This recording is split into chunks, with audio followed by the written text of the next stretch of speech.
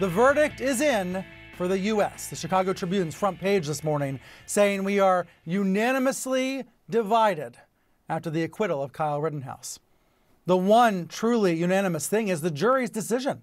By most accounts, the right verdict under Wisconsin law. To which Adam Serwer of The Atlantic says, it is one thing to argue that the jury reached a reasonable verdict based on the law, and another entirely to celebrate Rittenhouse's actions. That celebration is underway, however, among right-wing content crusaders. It's been underway ever since Friday afternoon. They are lionizing the 18-year-old, lifting him up and promoting a pro-gun culture. As you can see here, Fox is in bed with Rittenhouse, filming him late at night on the couch for a documentary by Tucker Carlson's production unit. Carlson revealed on Friday that he had a crew embedded behind the scenes with Rittenhouse throughout the trial. And a portion of his interview with the 18-year-old is going to air on Monday. So Fox is using the Rittenhouse story to drive subscriptions for its streaming service. And the right-wing media has also seized on this moment to slam the rest of the media for the trial coverage. I do think there's an important conversation to be had about why so many folks had a misunderstanding about some of the facts in this case. Yes, there was a lot of confusion in August of 2020, but we learned during the trial that some of the assumptions were faulty. Some left-wing outlets provided a skewed picture of what happened on that awful night in Kenosha, and there's been confusion ever since. This coverage, of course, has been dominating cable news for days. So I want to bring in three voices that you haven't heard on this network yet, beginning with the president of the Law and Crime Network, Rachel Stockman, plus the former media critic for the Baltimore Sun, David Zurwick, and the senior editor for the Dispatch, also a Time magazine columnist, David French. Thank you all for assembling today. David French, first to you. You've been writing about this case in detail. What do you think is the takeaway when it comes to the Rittenhouse verdict and the media? Well, one of the takeaways is that I think the media dropped the ball. Parts of the media dropped the ball on covering this case from the start, because right from the start, there were a couple of things that were pretty immediately obvious. One was we knew what Wisconsin self-defense law was, and the other one was there was a lot of video evidence out there in the public domain. And what the video evidence showed was that Rittenhouse was being chased before he fired fatal shots, that he was knocked to the ground, he was attacked before he fired fatal shots. And if you knew Wisconsin self-defense law and you knew sort of the rules around open carry, then you knew he was going to have a strong defense. But what a lot of people did is they took the foolishness of being there, the recklessness of being there in and of itself, a 17-year-old armed with a rifle going to a riot to social unrest. That's ridiculous. 17-year-olds shouldn't be doing that. And they conflated that with all that followed, and that's a big mistake. That's not how juries look at it. Juries look at the law, they compare the law to the facts, and under Wisconsin self-defense law, he had a strong defense. And honestly, it was pretty apparent from the beginning that he had a strong defense. How much of this is about slogans that were attached early on, like the slogan about crossing state lines, and how much this is about information that didn't come out right away, that only came out at trial, that then changed the picture? I think trial fleshed it out, but okay. there were an awful lot of people who knew the contours of the defense early on. The videos were out there early on, and I think there were media outlets who just did a disservice by not noting that Rittenhouse was running away. This is somebody who was not aggressively approaching people. He was running away. Even under Wisconsin self-defense law, there's some modified versions of a duty to retreat, but he was being pursued by the first person he shot very aggressively. And so these kinds of things were not amplified enough. And so that's one of the reasons why I think the verdict took millions of Americans by surprise on its own terms, separate and apart from the question of should he have been there, which I don't think he should have been there. That you don't give a 17-year-old a rifle and encourage a 17-year-old with a rifle to go to a riot. That is not what you do. But those things were being conflated with the legal elements of the crime itself. Right, I see what you're saying. News whiplash. Do you feel it? Every day, every week, there's a new narrative, some new extreme. And it feels, to me, like whiplash. This is definitely true in political coverage, where President Biden is the worst of all time, or then the best of all time, or he's collapsing, or he's succeeding. Either he's saving the country, or his presidency needs saving. And every week is portrayed as climactic, even cataclysmic. horrible losses, huge wins, and there's a hot take for every conceivable issue.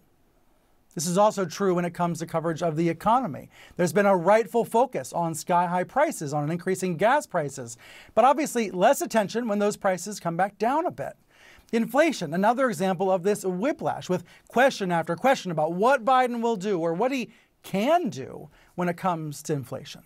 Now, of course, those losses come along with wins. Here was the celebration on the House floor as Democrats passed the Build Back Better Act. But before they can celebrate, there's always more whiplash. There's always another narrative, another news cycle that gets in the way. And it feels to me like the pandemic is a part of every one of the stories we are covering these days, even if it doesn't always come up in the coverage. We are all coming through this historic trauma, this historic period of time. And it might cause some people just to want to pull back from the news altogether when there are endless hot takes and memes and social media friendly headlines that seem to make every story seem so important when, in fact, what really matters are the trend lines. What really matters are not every individual poll, but the average of the polls, right? The polls over time when it comes to Biden. But the news is always up at a 10 or 11. How do you bring it back down to a 5 or a 6? How do you separate news from noise? I know that's something that David French does very well. It's why I love reading him at the Dispatch. Let me bring him back in. He's the author of Divided We Fall, America's Secession Threat and How to Restore Our Nation.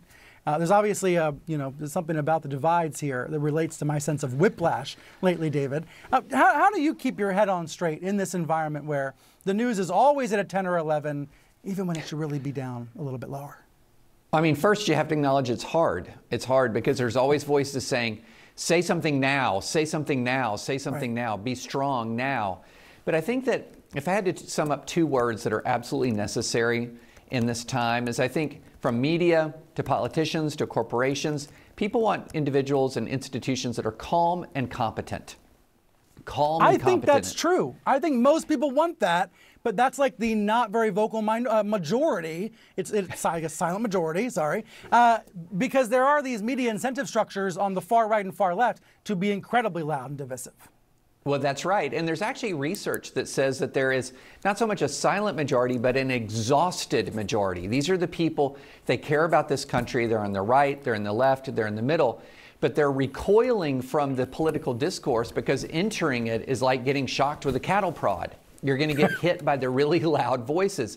And so what's absolutely vital is for important media institutions and individuals within the media and American politics to take it upon themselves to do their best to bring calm. And when I say calm, that doesn't mean don't react when there are true emergencies, but don't treat everything as an emergency. Take a breath, take a beat, evaluate what's going on, and then speak from knowledge, speak from expertise, less so than from opinion or herd mentality.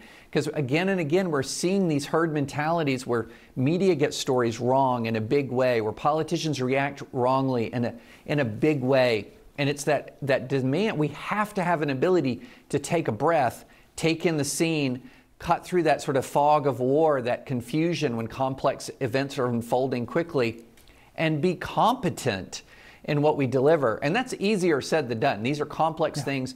They're hard. But when that's a priority, rather than responding to the outrage of the moment on Twitter, I think we can do something about this about the situation we're in. So I should put down this Red Bull. I need a little less energy maybe for a change. So calm and competent. Here's what I find myself doing, David. I find myself looking for guideposts, quotes, messages that sum up the environment we're in. You wrote recently about J.D. Vance, the Ohio Senate candidate, and 8 words that in some ways define our politics right now in the worst way. He said to the American Conservative, he said, "I think our people hate the right people." Now, to me, unfortunately, that sums up where we are on the extremes of our politics in 2021. And I always go back to those 8 words as what's pulling us apart. Our people hate those people. That's exactly correct. And he's accurately summing up the hatred, not that you can hate the right people. There are no right people to hate, to be clear. But what he's summing up is the dynamic in play. But again, what we have to go back to is this is not where most people want American politics to be. And it's wrong to say they're all in the moderate middle. That's not the case. There are people on the left, there are people on the right, and yes, there are people in the middle who do not want a politics dominated by hatred. They don't, and they're looking for outlets, they're looking for voices, they're looking for politicians, they're looking for celebrities, you name it. All of these participants in this big cultural, seemingly endless cultural struggle we're all a part of, you're looking for those voices that are not voices of hate. But right now in politics, the politics are driven by the polls. The politics are driven by the most angry extremes. That's where the clicks are. That's where the eyeballs are often. Sadly, on cable news and internet world where I live, that's where the eyeballs are. And so this is the challenge that we face. In many ways, you're turning away from the eyeballs you need when you're going towards calm, competent analysis. I'm into it, though. CNC. I wrote it down. Let's come back to it soon. David, thank you very much for coming on the program. Thanks so much for having me.